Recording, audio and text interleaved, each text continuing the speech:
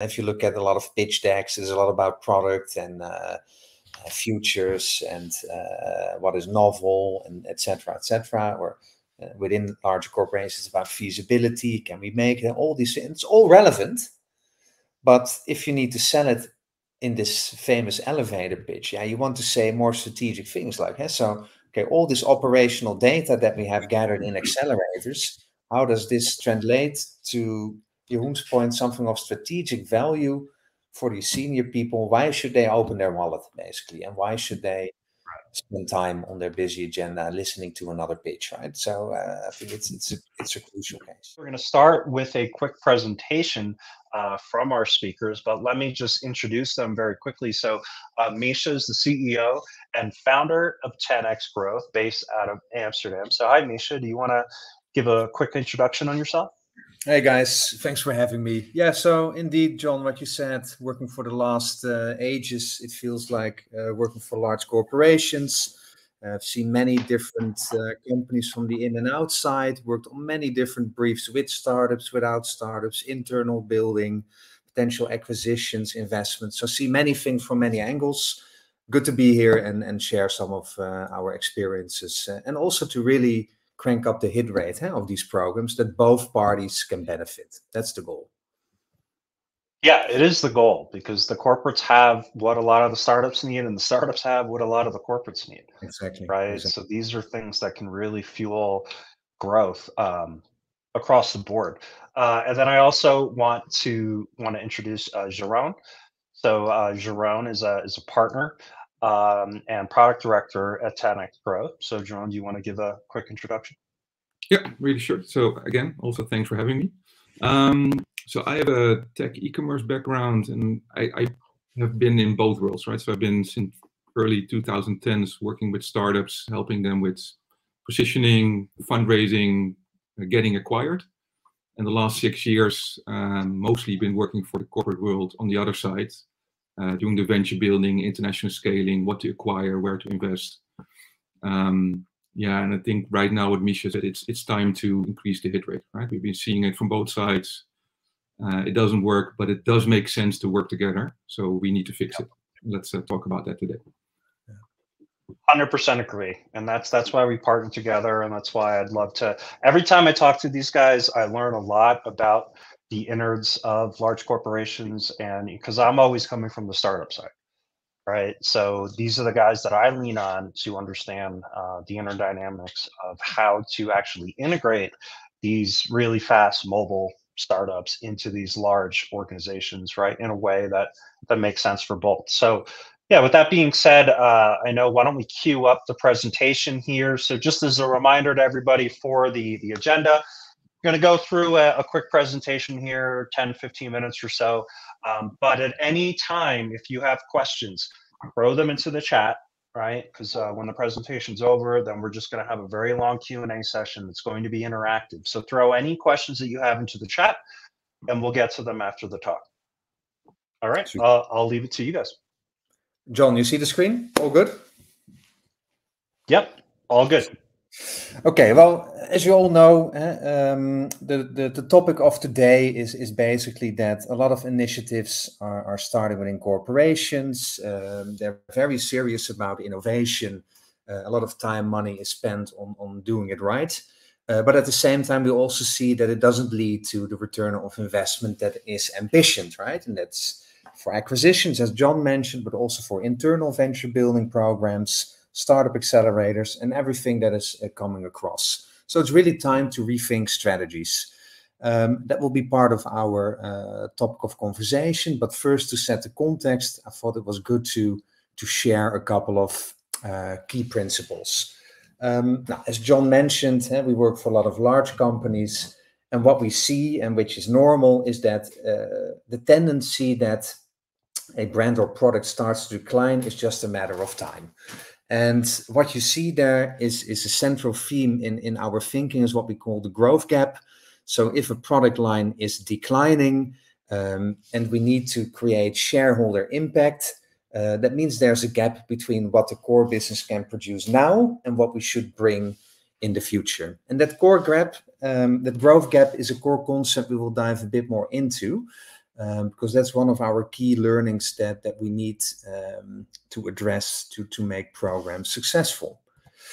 Now, I think most of the people are familiar with the horizons of innovation, but Horizon 1 is optimize existing products, making it more efficient. Horizon 2 is jumping with our assets and advantages as a corporate in adjacent markets. And Horizon 3 is more transformative or breakthrough innovations. Now, what we know is that Horizon 1 and 2 innovations, they deliver a steady growth, and it's the engine of today for the cash. But in longer term future, you also need to work on breakthrough innovations. And that's also because consumer demands are changing, demographic changes are happening in society. So we need to future-proof our core business. And for us, this is also exactly a super interesting space where young companies bring new technologies in that can really be of benefit for corporations' core business. Now, at the same time, what we see is that there's actually a couple of scientific studies being done to corporate venture building life cycles. I didn't know it was actually a term before I saw the studies, but just to explain you a bit, it also follows the same pattern. So there's a need to innovate, to do it better, to do it faster, to do more consumer-centric innovation, to be more agile, etc., etc. Then there's an enthusiasm to start working on initiatives, let's say, that help us speed up this innovation. And it's about learning, it's about exploring. And then in year 3, people start to ask, well, what's actually the return on investment of all these initiatives? And this is a cycle coming over and over again. So we're now sort of in the cycle again that a lot of larger companies are closing their innovation labs. And it doesn't mean that they don't need to innovate, right? But the conclusion is most of the time, well, we've put a lot of time, effort into many projects. And if we look at the end, yeah, what really came out of it is just not enough that justifies these types of large investments. And innovation labs, per definition, bring also more tensions on the agenda of senior management. Because, yeah, it's new initiatives. They're small, they're different than the core business, they're uncertain, and nobody really knows if it will become the next big thing. It takes a lot of time to bring some real cash back. Even more disturbing for larger companies is that it can be margin dilutive. So we can create the best new product that is completely on trend, but still it will dilute my existing margins. And then the last challenge is that to really get new innovations in market, we need to invest in new capabilities, because the more you move from your core business, the less capabilities you have.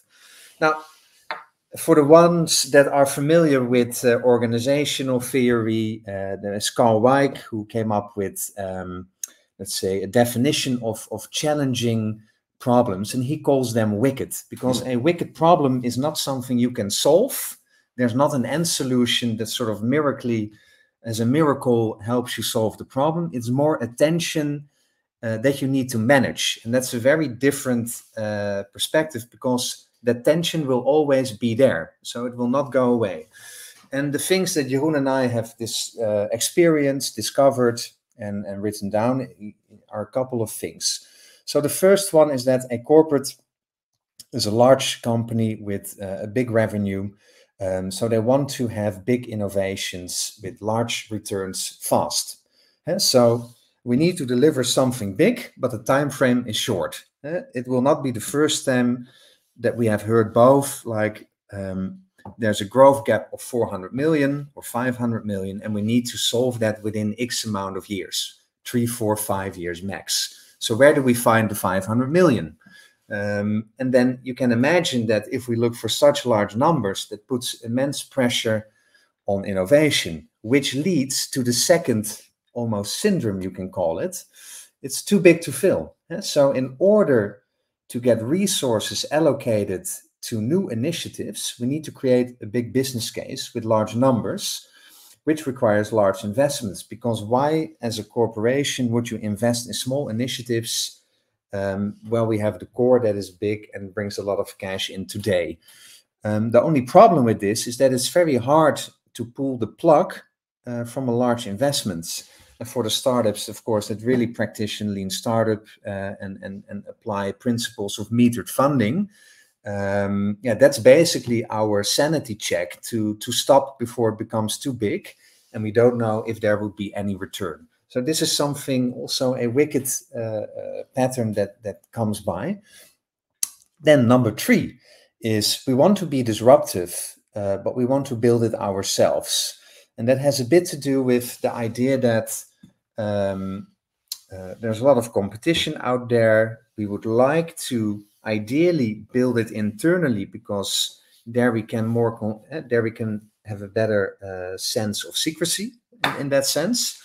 But the problem is that if you build everything yourself or try to do that internally, you automatically fall into the paradox of number 1, is that if you build a new business from scratch, you can't deliver 500 million in 3 years. Well, if you can, that would be fantastic, but the chance is still quite small.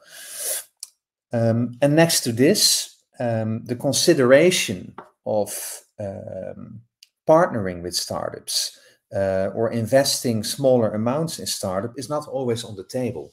So what you see that is happening is there are large M&A deals, like really large M&A deals, which you all can read about in the paper. And that has to do with the fact that the M&A team has limited resources, so they can only focus on the large things, basically follows the same pattern, or we build it internally. Now, number 4, it's difficult to forecast, right? So innovation is great. Breakthrough innovation is also great, but even more uncertain, because it's difficult to forecast or even benchmark it with something that already exists. And what we see that is happening then is that early adopter traction. So we need to find the people that are really looking for a solution for a problem they have.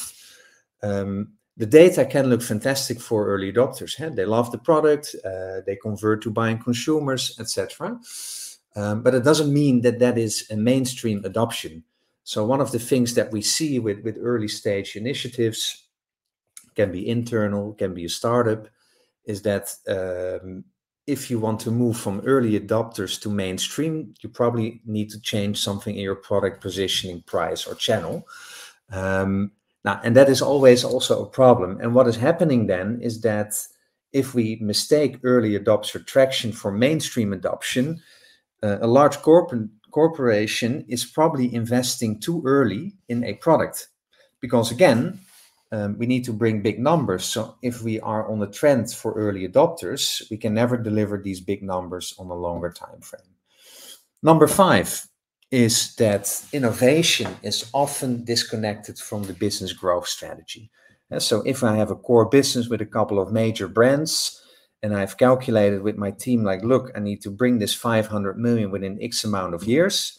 And we have ideas how to get there. We need to recruit new audience. We need to create new products. We need to enlarge our distribution, etc., etc.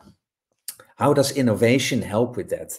And the work that Jeroen and I are doing is really connecting the innovation concepts, ideas, and we plot it into that business growth strategy so that it's not so isolated.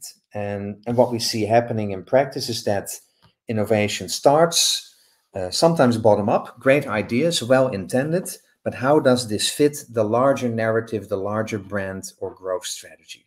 So this is something to be cautious about. And the last point has a bit to do with the cycle of enthusiasm, uncertainty, and disappointment about corporate venture building. What I've seen in general is that emotions are really underestimated within innovation processes, especially for people within a large corporation that are less established, let's say, to deal with the uncertainty. Yeah? As founders, we know that we know how to deal with uncertainty, though I think the conversation can be more around this. But can you imagine that if you have never worked in such an environment that you constantly are surprised by new data, assumptions are failing, experiments don't work out, your stakeholders are looking at you in a sense of when can we expect something of meaning. And that also interferes with the hierarchy you have within corporations. So I always have a lot of respect for the people that do this, because it's not a simple thing to do. And there is an interesting saying that a startup needs to win in the market, which is already a battle by itself, as we know. But a corporate startup needs to win in the market, but also internally. And so they basically fight a dual front battle. Now, these patterns, they don't go away, but they need to be managed. Yeah? So I think that's an important thing to repeat. Now, as a result, this can be a typical portfolio analysis of an incubator or a large accelerator, is what you basically see is that there are a lot of projects in small markets which are delivering small revenues for a large corporation. Coming back to that growth gap, as said, what do we need to deliver in terms of growth to meet board and investor expectations? And what we need to understand as a startup or as an internal venture, we need to understand how is this category growing? How fast is this growing?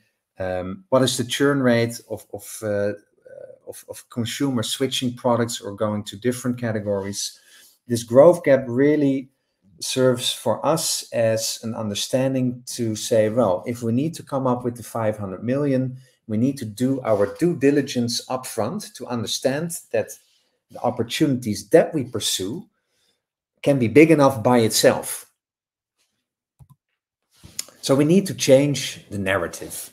So therefore we collaborate together, as mentioned. We call it investment building, a new way for corporates to onboard new technology with skill and timing. 3 main ingredients. So first of all, the imagination premium. It's an interesting concept by Rita McGrath, but basically it's a metric that tells us how confident is the investment community in your company's growth strategy. Now, if you then look at a corporation with core assets, we really need to understand, are we entering a new market with our innovation? Are we recruiting the newer generation to our category?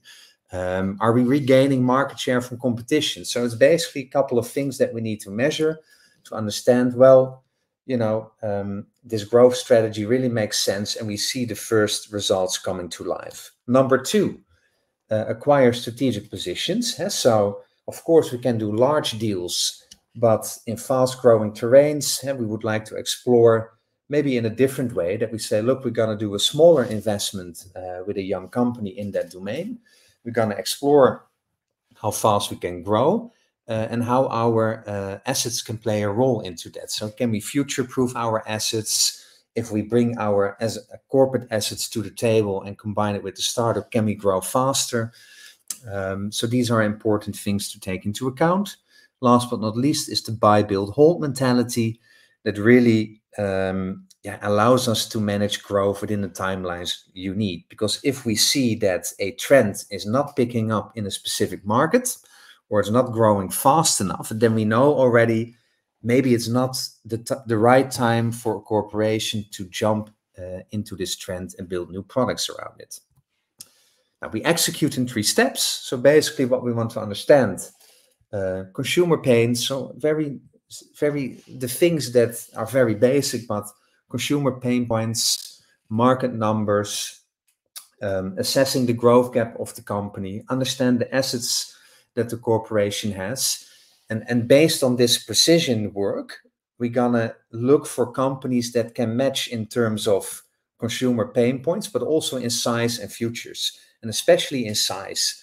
Because if we need to bring up the 500 million, that means that per definition, we're not going to look for companies below Series A. Now, so that's sort of the first due diligence. Then we are looking for the right companies. That's what we call match. And of course, then you validate. It's basically, can we, by partnering together, can we tackle a couple of key risky assumptions? And if all these things are successful, you would like to integrate. Now, we will dive deeper into that in the conversation. Last but not least, so why investment building? As said before, it's the new way for corporates to keep onboarding new technologies and consumers with the right timing. Innovation matters, but only to future-proof core assets for a corporation, in our opinion. Timing and skill conflict in making internal innovation successful. As a startup or as an internal innovation, we are always competing for the same resources and finances. We need to have the buy, build, hold mindset to grow with the right timing.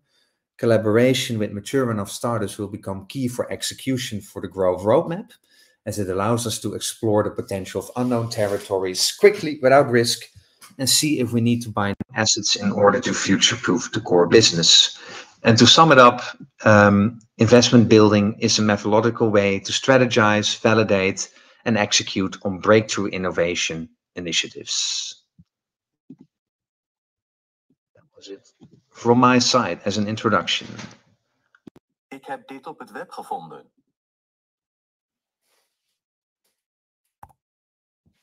That was awesome. Thank you, Misha. We got a lot of great questions here in the chat. I know a lot of people, most of the webinars we run, a lot of people are asking if you'll get the recording. You will get the recording. We can share the slides as well, right, Misha? We'll get a PDF going on this. Sure. But keep the questions coming. My team is putting them into the flow here because there's just a lot to digest, all right? I think, at least me coming from the startup world, a lot of this is pretty novel, to be honest with you.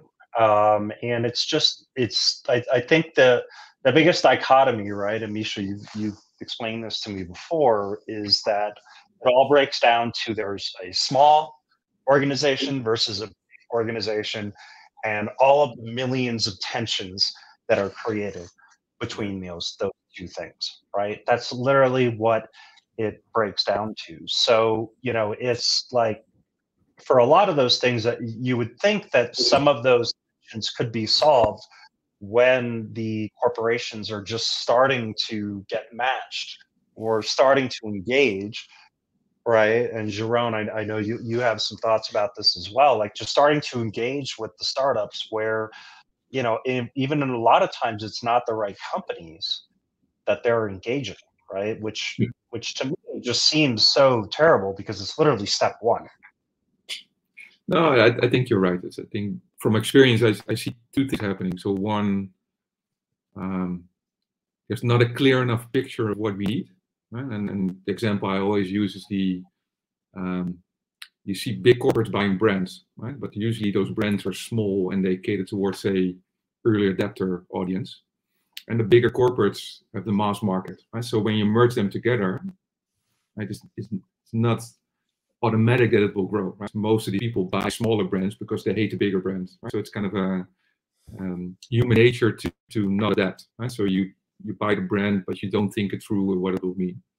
And the other part is that if you work together as a corporate, you need to know what the outcome is, right? So I usually see that we start working together, we need to learn, but there's no intent, right? If you want to buy, they want to learn, they want to copy, just be honest up front.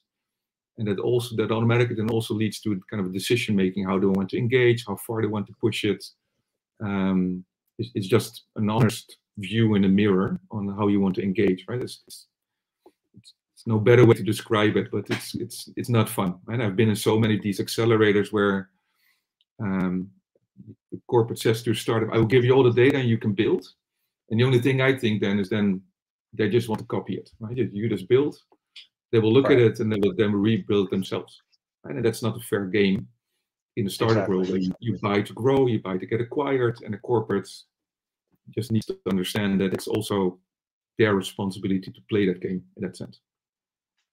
Yes, that is the biggest apprehension from the startup side, right? It's just saying, okay, I'm going to engage with this corporate. They want data. They're really trying to get a deep dive on my company.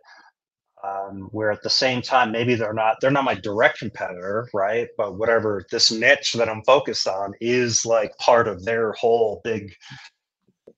If you're a small startup, you look at it and a corporate comes to you, you think, hey, that's an additional revenue stream, right? It will generate my cash flow for the next 18 months. So you put a lot of effort in. And if it doesn't happen, so you do deliver, but it doesn't happen, it's a disappointment. And I think that's and what Misha presented is On the other side, corporates need startups to explore these new territories without risk. Right? So if you match those two together, there's a common pattern. It makes sense, but how to combine it, right? That's kind of the challenge. And I think that with corporate venture building as is, that's why the labs are closing. It stays too small, it never gets big, or it just stays exploring.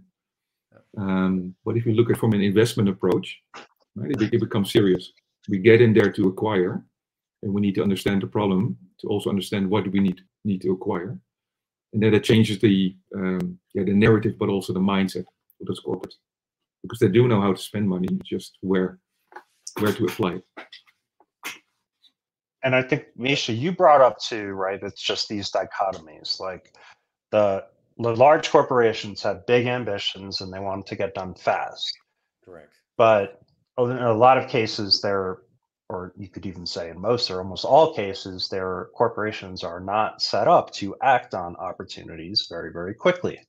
Right. Which is why they set up innovation labs and why they engage with startups, right? And so we all understand the why, but it's kind of the how is where things start to fall apart, right? So where are, just outside of, startups are meant to move quickly, they iterate quickly, and the companies that are sort of thinking more in horizons, but then in order to reach some of those horizons, they need to move quickly.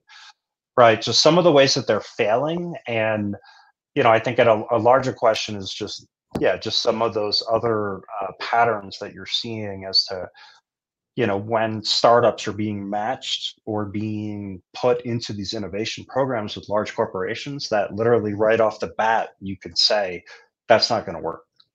Mm-hmm. Yeah. So. Yeah, a couple of things, right? First of all, I guess that if you have a very good understanding of how to grow your own business, right? So if you sort of analyze your own sales data and you understand, look, this is how we have grown in the past, and now sort of we can forecast what we should do in the future. So where are our growth opportunities in the future, and understand what's behind, then we can also scout very successful for young companies that probably see the same type of problems, but then from their perspective. But there it already starts. So do we have a very good understanding of the opportunity space that we are playing in? And what can we bring as a corporation that brings us an unfair advantage? Because we have brands, right? We have distribution, we have cash, we have a lot of smart people, etc., etc. So it starts already with the scoping of the opportunity space, which is actually step one in our process, right? To then be really precise with the type of companies that we are looking for, and if you then look at most of the startup accelerators, where also corporations are being invited, and what's on stage, it's basically too small. For a large company to absorb, because you already mentioned, this dichotomy between big and small, that's super real, because I can find super great companies out there, but I can already tell you upfront that can't be sold internally, right? Because there's another complexity, right? Is that you and I can do business together and you make a decision, great. But within a larger company, there are, of course, more people that need to have an understanding of what to do and sort of give the approval. And so they also need to sell it internally. And that's where things get more complicated, because, you can have the best idea, great AI startup. It will never impact our top line in any way. So why would I spend money into that? We can just wait and buy a large one, right? That's from what I've seen there too, Misha, is that a lot of our B2B founders they understand that concept, right? Of, look, when you're working with a corporation, whoever you're talking to, not only are you trying to sell that person, but you're trying to equip them with the ability to sell what you're doing internally to their higher ups, right? But when it comes to a lot of consumer focused businesses, they don't think that way, because they typically don't have to think that way, right? But when they are working and trying to partner with large corporations, they have to think that way, because that's the only way that it'll go up the value chain, right? Absolutely. It's a lot of understanding of how it internally works, and develop the relationships, understand where you are on their agenda, and what can I do to make that a bit higher priority, right? So it's really your own B2B customer development process, right? To sort of figure out how is the sales process going internally, who are the key stakeholders, where am I with my topic on their agenda? And that also leads to a lot of interesting insights, because if we're not on their agenda, why is that? Probably not because they don't find it interesting, but there are potentially other reasons, right? So Right. I think that's good to investigate. And Yeah, when it comes maybe, to, oh, go ahead. sorry, I just want to add to that. I think this is what we discussed, right? So there's a difference between I want to grow something from 100 to, let's say, 1 billion in 5 years, or I want to double my revenue in a year from now, right? So, and if I want to do the last one, double it, that means that I need to look at startups at a different size, right? So, right, I can double it, but they need to have, let's say, 20, 30 million annual turnover for me to double it at that size. If I have 5 to 6 years, it can be smaller, right? But if we treat everything like small, because it needs to be inventive, it doesn't match those timelines. So from a corporate perspective, that also then aligns to where to look for, what's the size, what's the outtake. And from a startup perspective, right, working with these corporates, yeah, you just need a separate team. I've been on the sideline with those startups, enthusiastic, but it just needs a dedicated team to work the corporate alone that distracts from your own business, right? So you need to be smart, or at a certain stage where you have you have more than one salesperson. You need to be beyond the founder doing sales. You need a sales team, a customer success team, etc., just to put some people dedicated on the corporate, just to make it work, right? So there's sizing, right. There's a maturity, there's a revenue stage. All those things need to be considered to make it applicable for the cases that Misha mentioned, right? So I need to grow. How much? Right now, can it be in 2 years? It's a difficult situation if we don't understand that from both sides. So one of the things that really kind of triggered me, just working with so many startups and seeing it from our side in a lot of these situations, is that I think, this failure happens in a lot of these first stages, right? So, and it's probably, you could do some pretty simple math. So as a corporation, right, let's say that you have, all right, I need to increase sales by $500 million in 3 years or something, right? And maybe they're sharing that with startups when they start to engage with them. Maybe they're not. They probably should, right? But even if they're not sharing that with startups, what does that mean? If they want to hit $500 million in 3 years, what are the types of startups that they should be starting to engage? Because we see a lot of situations where they're engaging with startups not at the right stage, wasting their time, it's wasting the startup's time. It's a huge net negative. Yeah, so it goes multiplying the assets, right? But this give. So we have a huge experience in the food industry, where it usually takes from 0 to 5 years to get 100 million. So if I need to double in 2 years, for example, to get the access, I need to have a startup that's at year 3 maturity, because otherwise I don't have time to grow with my assets. And then you're at kind of these. I do 30, 50 million turnover a year, which means valuation is 200-300 at current rates, etc.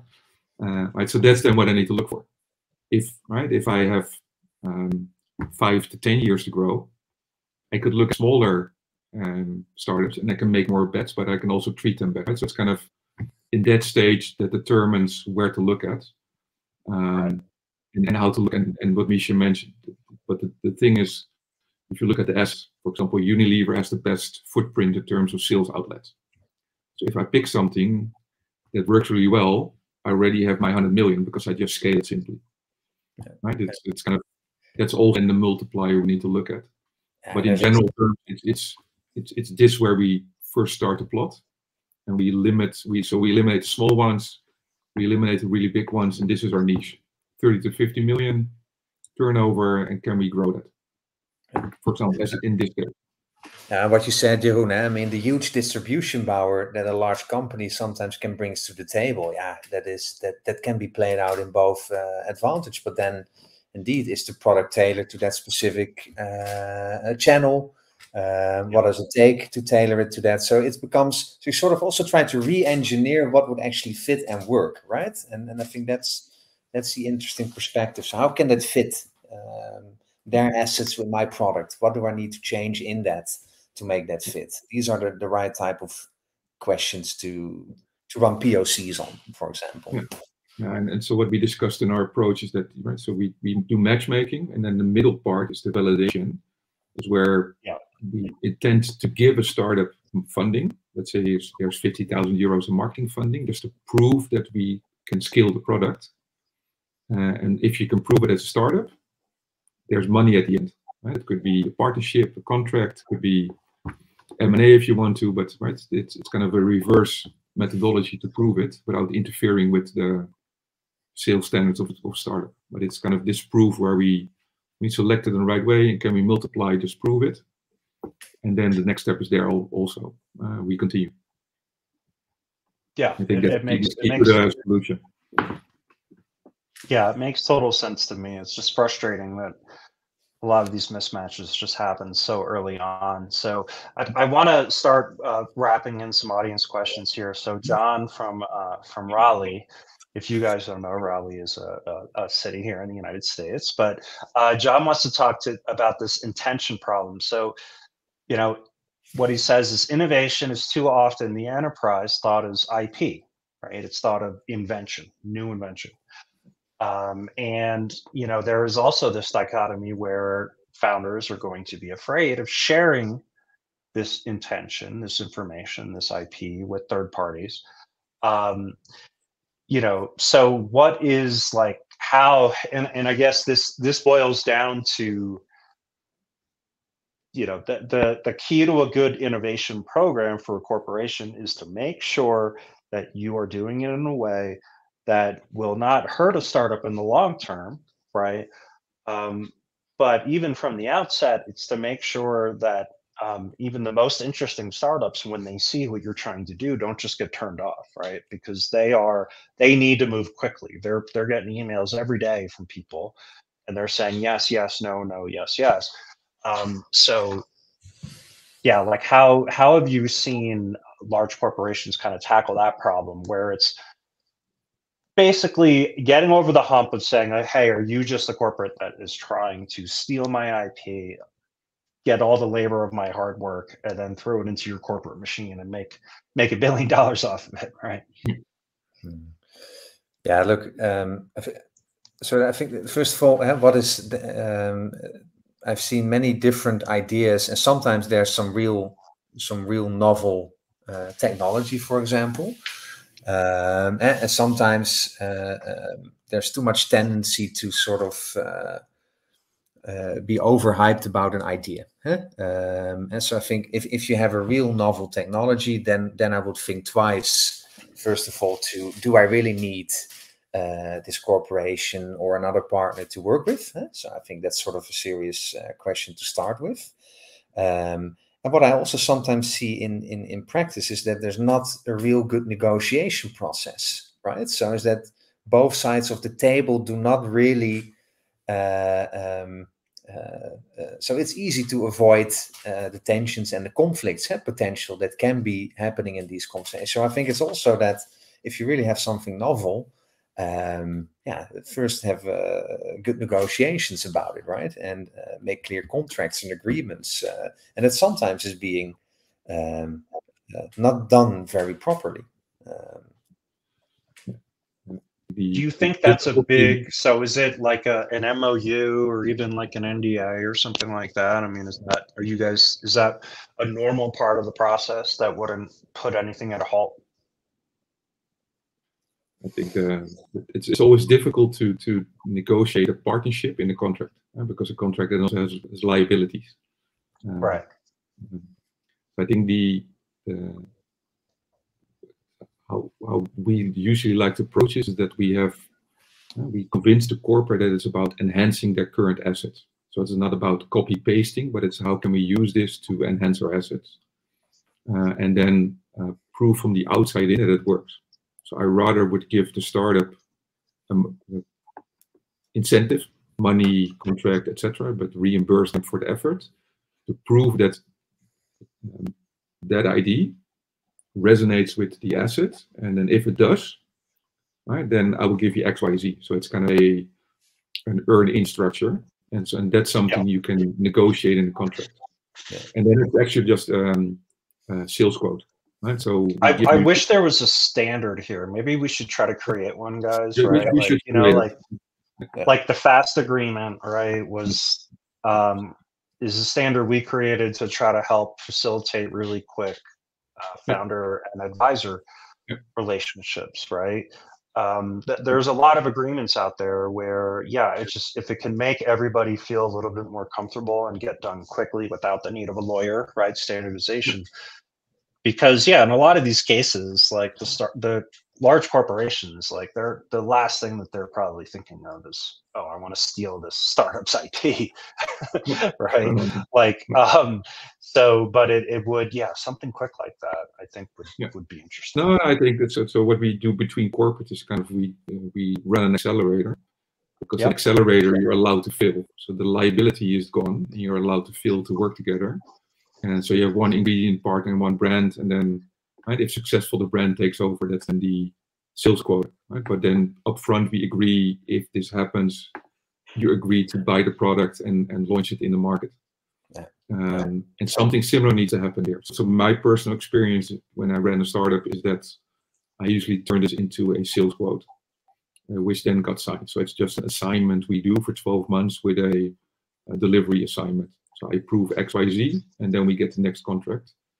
I saw some remarks about intentions. You just have to be very aware on how that happens as a startup. And what Misha mentioned, politics, management, etc. But I think the program we offer should fix this for the startups, because we know this happens, and we need to create an ecosystem where this can work in a trusted way, but agreed, right? If we can pencil it down in this is a template contract, that would be fine. It's a great question. I think we can debate about this for hours, but I would do the earning structure. It differs also a bit per company. Some company really would like to own the IP. Others feel fine with collaboration and investing. And we met, I think you and I met both a lot of smart people in the corporations. We worked a lot with them, and there are also a lot of, I would say, a lot of people very open to all these new things, right? But they sometimes also don't know how to do this, right? So to your point, John, I think there's something to be created. Let's note it as a So, and just getting into, and this is a question from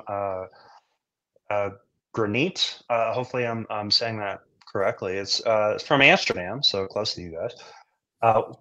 So I know we've talked a little bit about, like, what are some of the strategies that we can do this, right? So Granite's asking, like, what is replacing these innovation labs?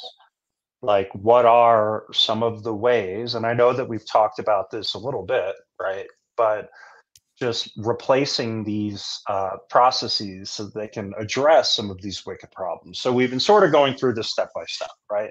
Mm-hmm. Like, number one, there's this question of intentions. Number two, are the startups like properly matched, and are the companies looking for the properly matched companies in terms of stage and size? Yeah. Right. And I know we've talked about this, privately before. You guys are pretty adamant in saying that, like, you need to be at least like Series A-ish level, right, before it makes sense. And honestly, that sort of alleviates some of those stealing IP concerns, because if you're at that Series A level, you've already kind of created an engine of growth, right? Yes. You've figured out. Yeah, it's not a question of like, hey, is there product market fit necessarily? It's a question of like, okay, I'm right now at like 5x. How do I get that to 100? Right? Yeah. Correct. And I think the question was about what's sort of replacing now the labs, right? If I collect it right. So what I've seen is that so if these labs are closing, most of the time it's sort of in the frame of we're gonna move it closer to the core business. So there's always this tendency, do you separate your incubation lab or your innovation lab, right? Do you need to separate it from the mothership?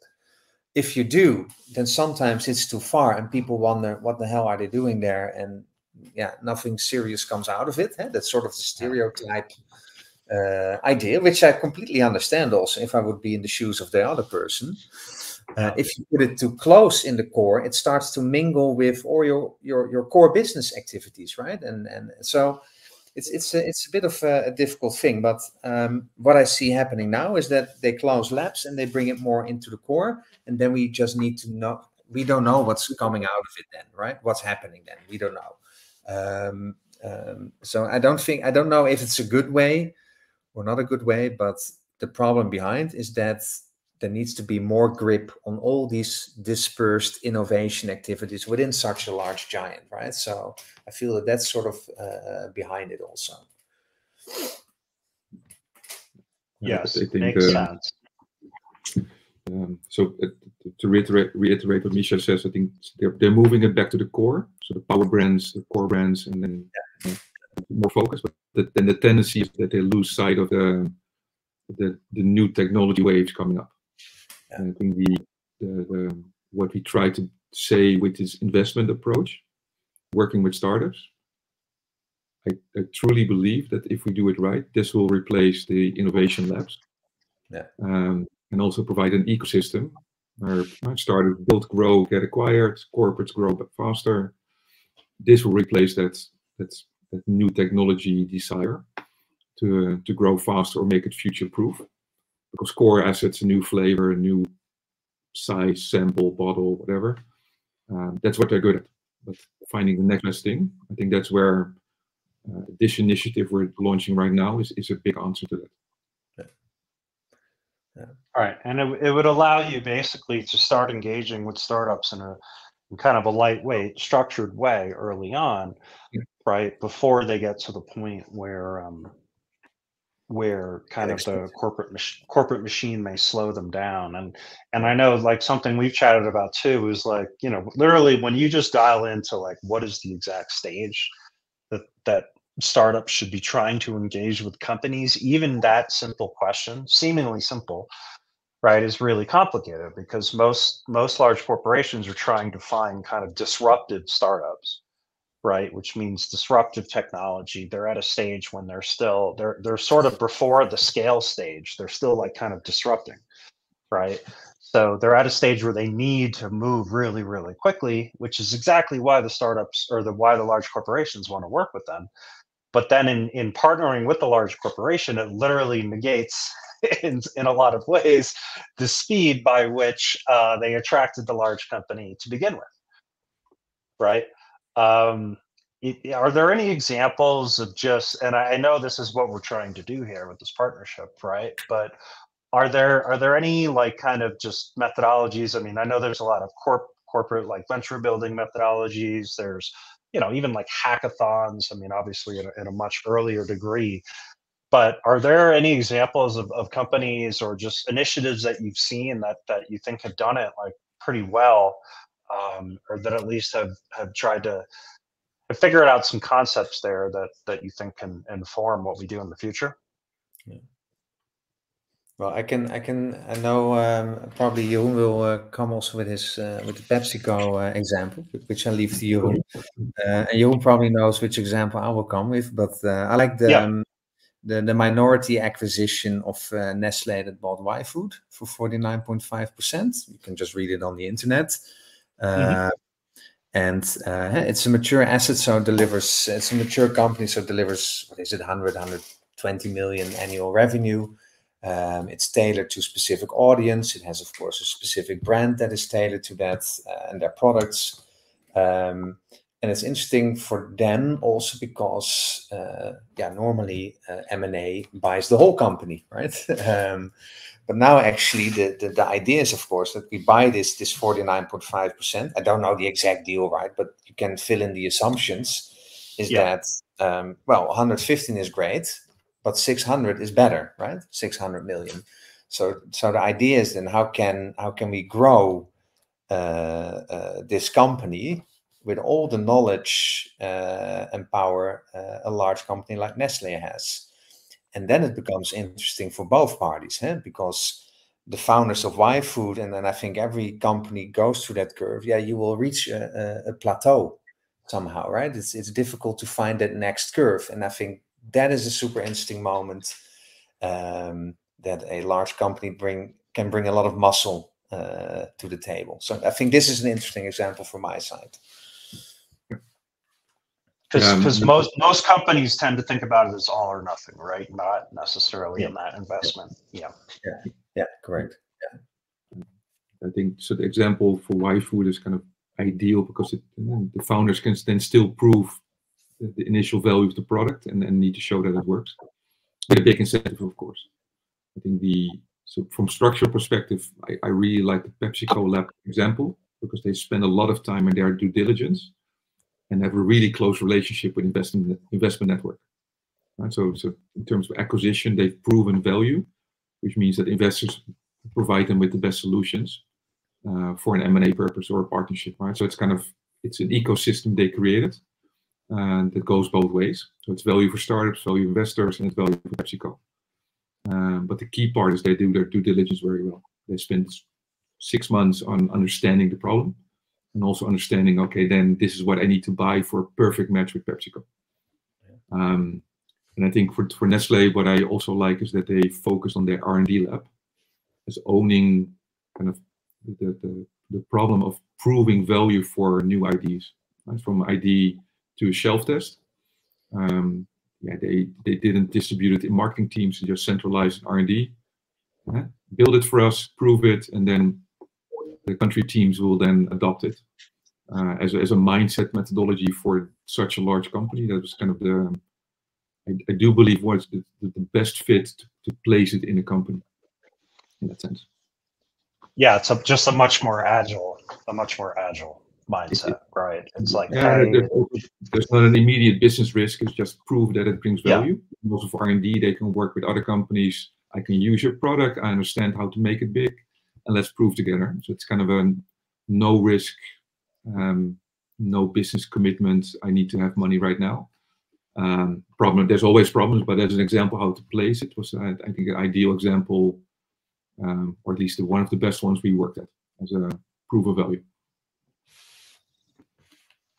So I have a company here from Cattle and from Bucharest is asking, like, this mentality of quote unquote, it worked before, so it'll work a bit again, right? Yes. We know better, right? Yeah. Kind of pervasive, especially in large companies, right? Yeah. Because they've been successful, right? That's why they're in this position. So I think that dives into a lot of what you guys are talking, just the politics and that kind of stuff. But it is why, like, how have you guys seen it? I mean, literally, you guys have done workshops at these companies. You've been trying.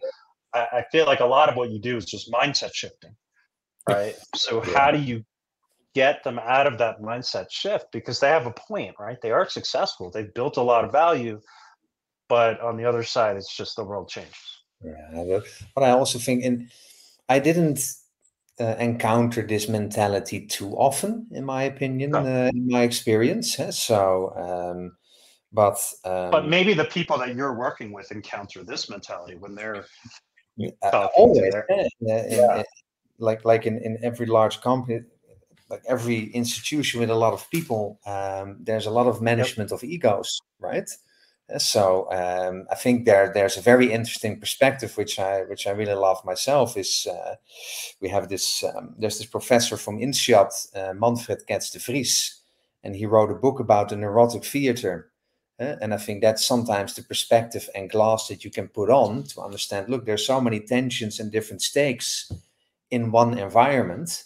Of course, that will lead to tensions that are not outspoken, to things that have not been said, to feelings that can't be felt. And then what it does, it goes under the ground, right? So, what I always at least try to do and facilitate different groups of people is to start, at least try to build this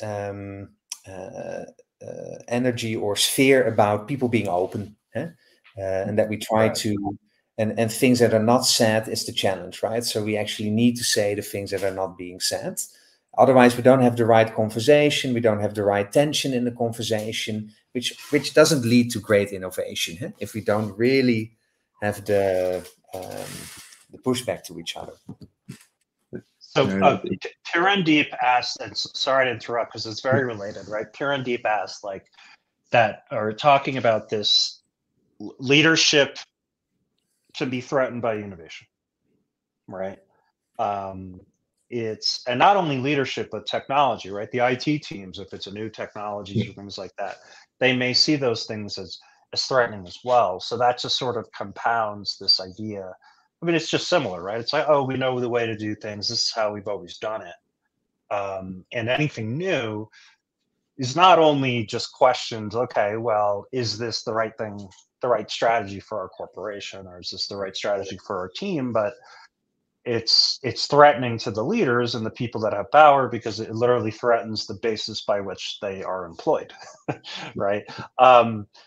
So yeah, I guess like, is there, yeah, just thinking a little bit more, and I know we're already talking about it here, right? But just ways that at least to equip, because it's usually people are charged with innovation, right? But they're reporting up to people that are managing a lot of different things, and innovation a lot of times is thought of as this little satellite thing over here, right? But the key is to start integrating that into the mothership in a way that's meaningful, that can pull budget, and that is seen as, you know, future proofing the business. So yeah, any other strategies you guys have used to really kind of be able to sell those things going up and up and up? Yeah, maybe. So the next to the personal space, I think it's a value based, right? So the higher up you go, the more focused they are on margin growth and year-over-year strategies. So I think the only way to overcome it is setting a target. And then Misha mentioned in his presentation, growth gap, for example.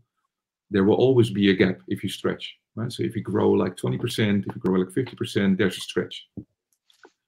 And then anybody that says in that group, we've done it before, etc., there's this gap that needs to be filled, right? And if you in your solution can deliver the promise that you can fill that gap in somehow, some way, there will be kind of a need to explore it, because otherwise I don't meet my growth targets, right? And then we have a different discussion with leadership, but also with innovation teams, because suddenly innovation teams become relevant. Maybe not today, but in 2 years from now, there's a gap. Right? For example, in the food industry, they go 3 to 5% each year. But what if I need to double? So I miss 5% per year. So I need to acquire, get it somewhere else. So if you fit in that 5% growth, right, at least there's a sense of urgency to explore it. And if they've done it before, show it to me. All right? Or some head-to-head. So I think labeling it not as a solution that fits innovation, but as something that's relevant to growth year-over-year, margin, etc. All of a sudden you have a different value-based discussion, which also means you can value your innovation differently. So it sounds simple, but thinking of it like this, right? It's the way a lot of the teams are set up now. It's an innovation team, and they're not talking to tech. They're not talking to. So for us, for example, we don't talk to innovation teams. We talk to a category team or a VP strategy that's responsible for doubling it or tripling it, right? And then based on that ambition, we can start talking to an innovation team, because then we know what to deliver. And then we don't do the other way around. It's just a simple way of, we've done it before, or we're already doing it, etc. But if you're doing it and it's not delivering, so where's the gap, right? So it's kind of a mindset change. And I know that it works for me, it's kind of killing any sales discussion. We've been in so many meetings where we just present a pitch. Yeah, we've done it before, this doesn't happen. We talk with IT, and IT does it. I think of reframing it. You're completely right? I mean, can we show what's in it for them, right? So I think there's a lot of, if you look at a lot of pitch decks, there's a lot about product and futures and what is novel and etc. Or within large corporations, it's about feasibility. Can we make it? All these things, it's all relevant. But if you need to sell it in this famous elevator pitch, you want to say more strategic things like, so okay, all this operational data that we have gathered in accelerators, how does this translate to Jeroen's point, something of strategic value for these senior people? Why should they open their wallet, basically? And why should they spend time on their busy agenda listening to another pitch, right? So I think it's a crucial case. Yeah. So maybe just as a final example, so I used to own a analytics startup, Measure. So and we delivered in what we call site speed. So how does it is it fast enough? Does it work? It's a technical problem. So you talk with IT people. But when we change the narrative, let's say if I can make you 7% more conversion if you're 1 second faster. There's no e-commerce manager that says no to this. So we just change the narrative, and all of a sudden you can sell to everybody. So it's just reframing how you think, and this is the same topic. Yeah. You just need to find out how to reframe it so it makes sense for a company in terms of value add. No, it makes a lot of sense, guys, and honestly, it's a lot of, and just to close things up here, like it's very analogous to a lot of things that we've seen in the startup space, right? The last 10 years or so, where it's all a bit about, it's just growth, and it's like, oh well, it's sort of a mentality of just throwing things against the wall and seeing what sticks, right?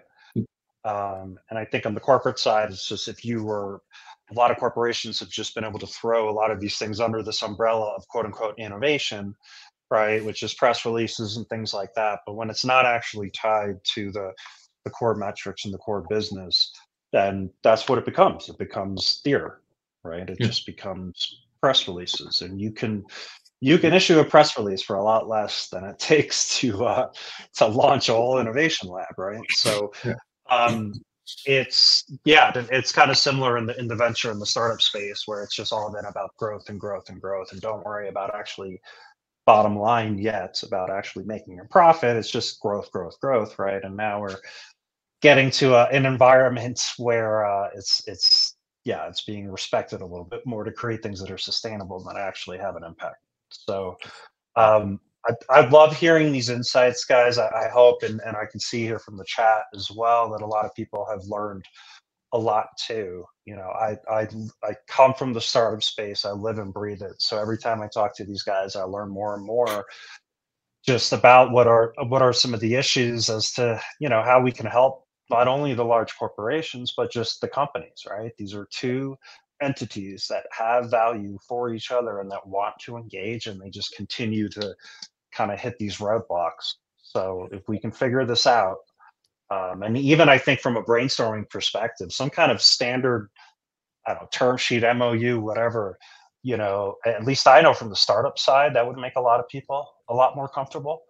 And, perhaps from the corporate side as well, it would, if you can make more startups comfortable, maybe they can even just increase the volume on their end, right? Yeah. All right. Well, thank you so much. Thank you, Jeroen. Thank you, Misha, for joining. Thanks, everyone, for joining as well. We'll send you a video and a PDF as well, the presentation, in the next couple of days.